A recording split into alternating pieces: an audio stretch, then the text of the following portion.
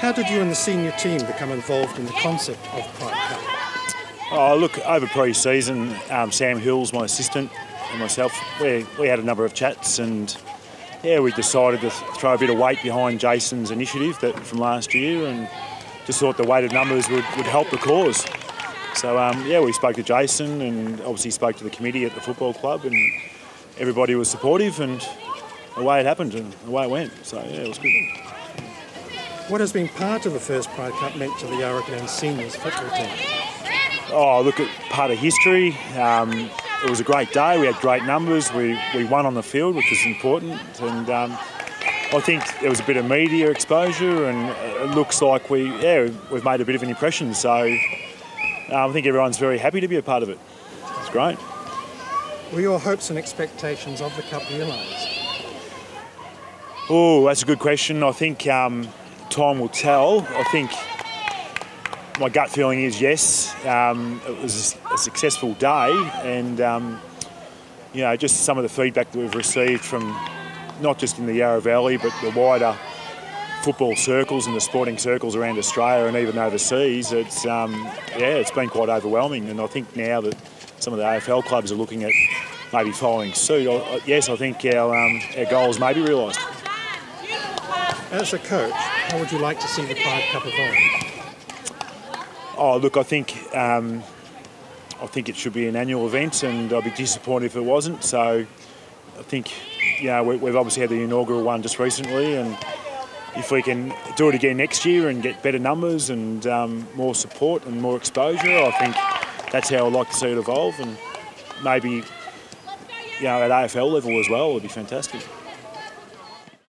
How can clubs like yours ensure an appropriate level of conduct and acceptance is maintained by its players and supporters?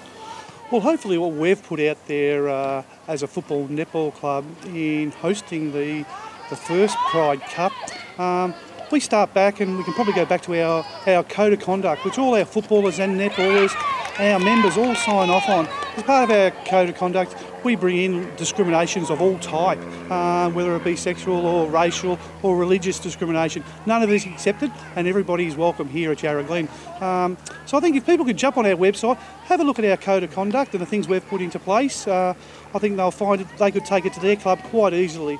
We've also put out there a club confidant, which is a support network or a support person for anybody within the club or within the club community can go to talk about any issues they have, whether it might be drugs related or alcohol related or violence or whatever. It's a confidant where somebody can go and talk to this person knowing they're talking in trust and be directed to the right area. What plans do the Yarra Glen Football and Netball Club have to make next year's Pride Cup bigger and brighter? Well, hopefully next year, 2015, we will be definitely holding another Pride Cup, and within the Pride Cup round, I believe there is very strong whispers around the AFL of a couple of AFL clubs taking on board St Kilda and possibly Essendon or Carlton, and none of it's been confirmed yet, but that'd be a great lead up to local suburban football and country football to be all taken on as a Pride round, or even if it's just one club in each competition, whether we go back to the Eastern Football League or we go over to the Essendon Football League or we go to the Yarra Rangers Junior Football League, if we can just get each club from one of those competitions holding a Pride Cup, that'll be amazing. I think if another club wanted to promote acceptance, whether it's a club at our level or an AFL club here at Yarra Glen, and what we've learnt a lot through this process over this past 2 years. It hasn't been a 6 weeks process leading up saying, bang, we'll have a proud round. It's been 2 years of hard work and a lot of preparation going into it. The AFL's been super getting on board. But, they can contact us through our emails. They can give us a call here at the club and we can let them know what we did to get our Pride round off the ground to get it going. I know just 3 weeks ago, I was in town at a soft opening of a restaurant up at South Bank, and it was...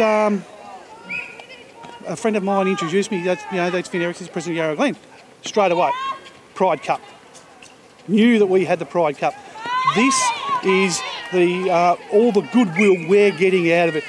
And don't get me wrong, we're not doing it here for our own self-gratitude or to make Yarra Glen something it's not. The main message we're putting out there is it's okay to come out and play sport for everybody. I personally didn't break through them, but having talks with Jason and with David, I believe they were hugely supportive from day one, to the point where the AFL, Mark Evans, they got on board. They hosted a luncheon here on our Pride Cup day, which was, we had 80 people in there for a sit-down lunch, and we had people from all different groups from here. We had Globe in here, we had Victorian Discrimination Commission in here, we had the Pride March members in here. There was groups from everywhere who came, who were very important groups to help us get the message out there, because as a small country club, we can't get the message out to 15,000, 20,000 Australians. But, we can start, and everything has to start from somewhere. And, hopefully when we go back in history books in 2050 and people are talking, what was this Pride round about? Why is it? It's just a normal part of life. It had to start somewhere, and it started back here at Yarra Glen because, one, we have a footballer who had the courage to come out and say, hey, boys, I'm gay, but I love playing football. And these are the boys he's played football with for 10 years. He played his junior football here. To maybe have the backlash of it takes a lot of courage to come out to say that to your mates or to your peers and to your broader community. And Jason's done that, and held himself in a remarkable way. The past 2 years have seen many changes in the sport, which you love, with your son Jason proudly at the helm of most of them. For this first Pride Cup, what were your expectations and were they met?